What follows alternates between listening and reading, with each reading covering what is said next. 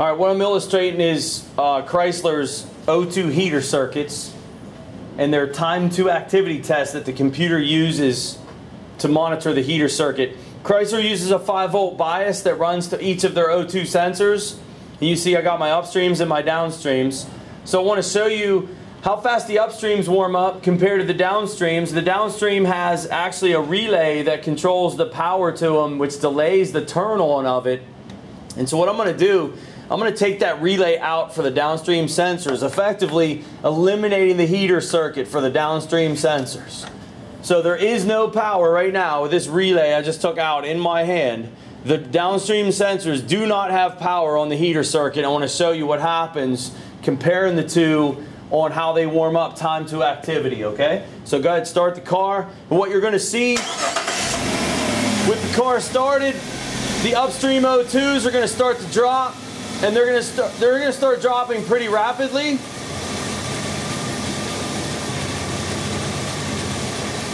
And you see a difference between the upstream and downstream right now. The downstream sensors, what you're looking at would be what the computer would see if the heater circuit was screwed up.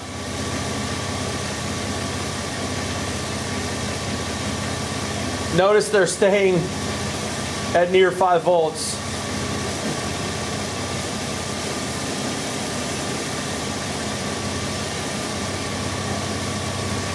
Cold engine bias voltage on these are 5 volts, and warm engine closed loop is a 1/2 volt. There you go, there's your switch right there. That bias just changed to around a 1/2 volt, and now your O2s became active. Notice the downstream sensors are still high voltage. Hold your RPM up, let's use the exhaust to heat them up.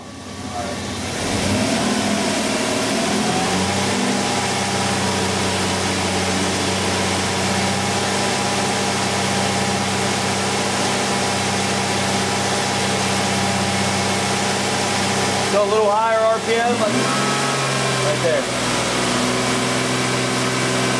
See your downstream sensors starting to come down. Exhaust gas is heating those sensors up, not the heater circuit like it was intended.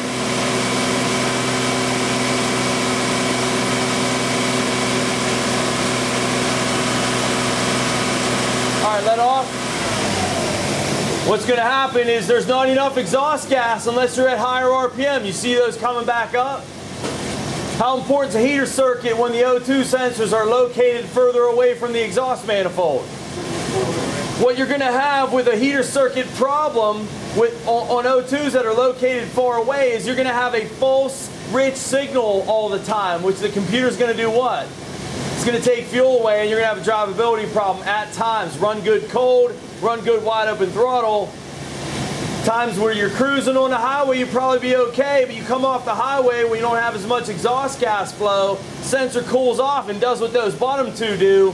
Computer takes all your fuel away on your fuel trim numbers. I've seen it happen from a blown fuse on a heater circuit. That's what happens right there. I'm going to plug this relay back in. Let's see what happens. This is the downstream heater control relay. I just plugged that in, and you'll see how important the heater circuit is on an O2 sensor. Why that sensor's got to be hot to work. You got a bad signal on an O2 sensor, it's not good enough to just look at the O2 signal circuit. You have to look at the heater circuit too.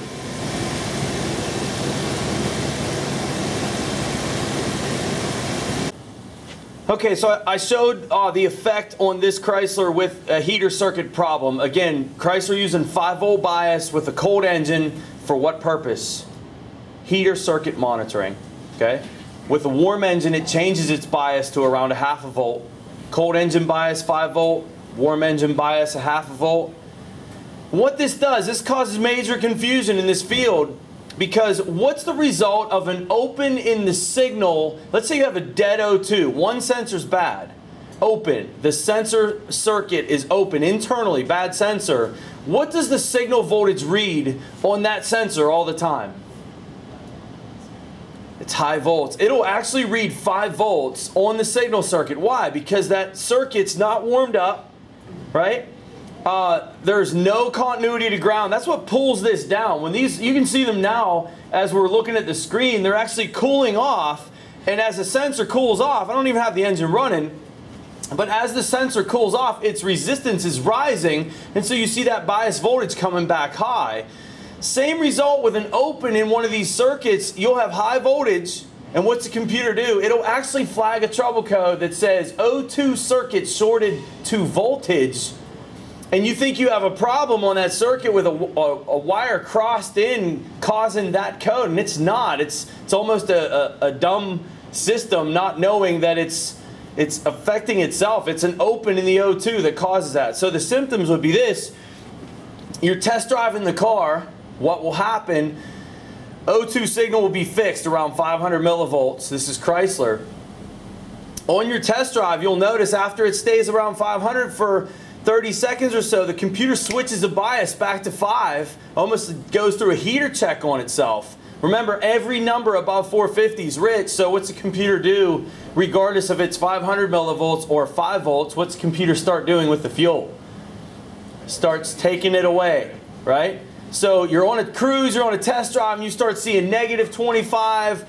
Sometimes I've seen on a Dodge truck a negative 50% fuel trim on the short-term and long-term fuel trim. I've seen it from this kind of condition. And it causes big confusion. People don't realize it's just an O2 sensor that causes that. So it's all tied in with this bias voltage circuit. And you see the effects of temperature, resistance on these sensors. Back to the test and what we looked at, that time to activity. This would be how a non-computer controlled heater circuit, which these are, is monitored for activity. It's a mandatory OBD2 that the heater circuits must be monitored, and it's doing it by using bias voltage as its monitor. How long does it take for that bias voltage to drop from 5 volts down to a half a volt? That's your time to activity. Remember our downstream sensors? When I unplugged that relay, what'd they do? They stayed up real high, didn't they? That would have failed. You get a trouble code from that. So O2 bias voltage on a Chrysler, heater circuit on a Chrysler. 2003 Jeep Liberty. The other thing I wanted to show you is circuit integrity testing, where if you had voltage that was fixed high all the time, and we're going to use this bias voltage to help us again. And on the scan tool, of course, you see we're going to focus on this right upstream one. That's the one I'm connected to. You see 4.96 volts here and 4 volts here. One thing to show you first is when I disconnect my scope from it, you see the voltage over here just returned back to almost 5 volts. And so that shows you how weak of a voltage signal this is. This 5 volt bias line that you're looking at is such a weak signal that when I connect up a 10 mega ohm impedance digital meter to this, it's enough to pull the voltage down by 1 volt. 1 volt. From 4.98 down to 4 volts. I'll do it again. Show it to you.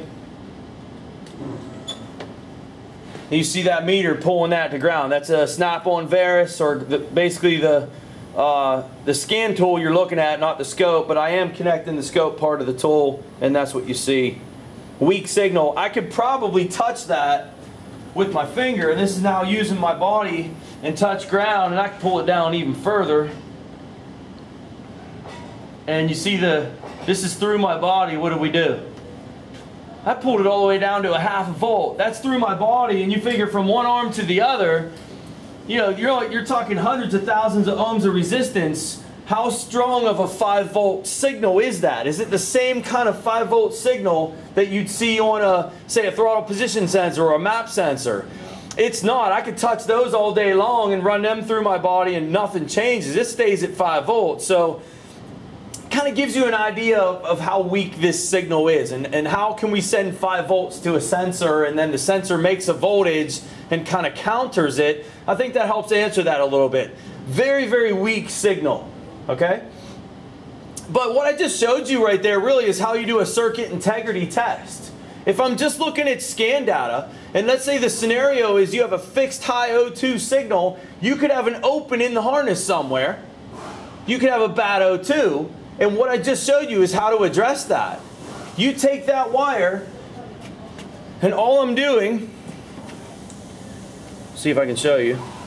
All right, so all I'm doing is I have the black wire, again, 2003 Jeep Liberty, same wiring as that 94 Honda Accord we did. Black wire is a signal. I have the black wire T-pinned, and I just have a jumper wire extended because my leads aren't long enough. And so that jumper wire is connected up top using my scope lead, and that's what's connected up to my meter. And all I was doing was just simply taking this jumper wire and touching it with this hand, and touching my other hand on battery ground. Hold that over here. See my finger? That's all I'm doing. Through my body. Now I'll go back to the scanner. And what do we see on the scanner with my hand connected? We see that drop to 0. I take my hand off the battery and you see that thing jump back up high. Okay?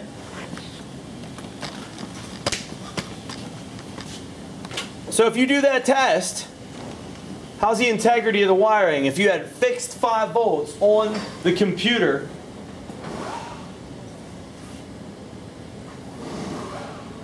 possible bad sensor, possible open in the sensor harness, go to the sensor connector, harness side, take that circuit, jump at the ground through your body, watch your scan data drop to near 0 volts. How's the integrity of the wiring from the computer all the way to the sensor? Good. And if you had a fixed high voltage O2 signal, what do you need? You need a sensor. Of course, we need to check sensor ground before we make that call. Make sure you don't have an open in the sensor ground. That could also do this too. But that's it. Circuit integrity using scan data.